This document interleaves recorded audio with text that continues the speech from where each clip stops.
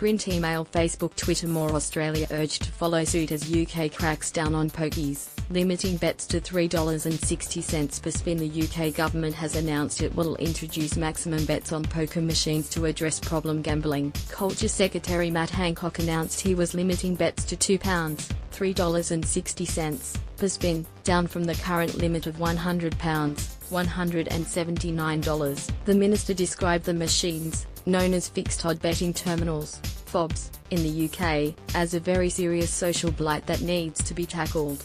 Australian governments have previously rejected the policy, despite having a bigger problem with gaming machine losses. Mr. Hancock said it was time to limit the machines caused to individuals and families. Sometimes in politics you have the chance to really do something to help people and, in particular in this case, some very vulnerable people, Mr. Hancock told the BBC. Hundreds of thousands of people who lose thousands of pounds on these machines, and, normally, people who don't have thousands of pounds to lose. Lobby groups' concerns largely ignored. 8 years ago in Australia, the Productivity Commission recommended the government bring in maximum $1 bets on poker machines, but that proposal was never taken up following an intense lobbying campaign by the clubs and the gambling industry. Independent MP Andrew Wilkie said he hoped the UK's move would increase pressure on Australian governments to introduce similar measures. The federal government has it within its power to legislate for $1 maximum bets, as well as other harm minimisation measures like mandatory pre-commitment, Mr. Wilkie said. Unfortunately, the government has shown itself to be thoroughly uninterested when it comes to reining in poker machines, and no wonder, when you look at the enormous donations both major parties receive from the gambling industry.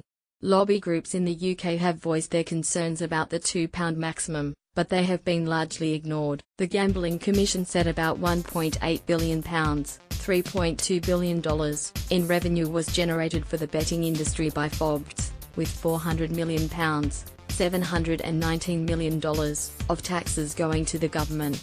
It's a seismic decision, there's no doubt about that, the Association of British Bookmakers Malcolm George told the BBC.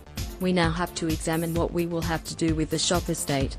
We expect there may be 4,000 shop closures, potentially 20,000 job losses. We've got to work out what the future for betting shops is on the high street. It is going to be a bleak future for some period of time.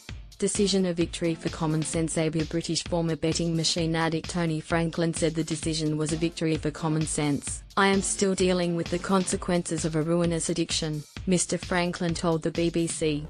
My wife, we are estranged, but she is off work and suffers stress and ill health as a result of the carnage that my gambling addiction created. This is happening up and down this country every single day. The government is absolutely right to send a warning shot out that change is needed.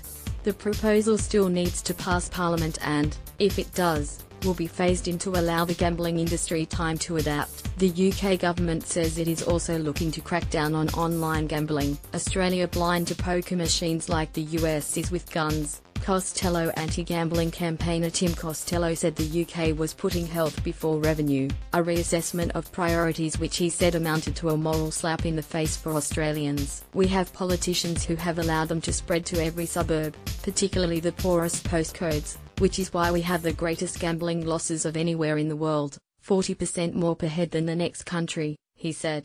So I welcome what the UK have done, and think Australia should follow. He argued governments should be embarrassed by the UK's action, given that the Productivity Commission has twice called for $1 bets.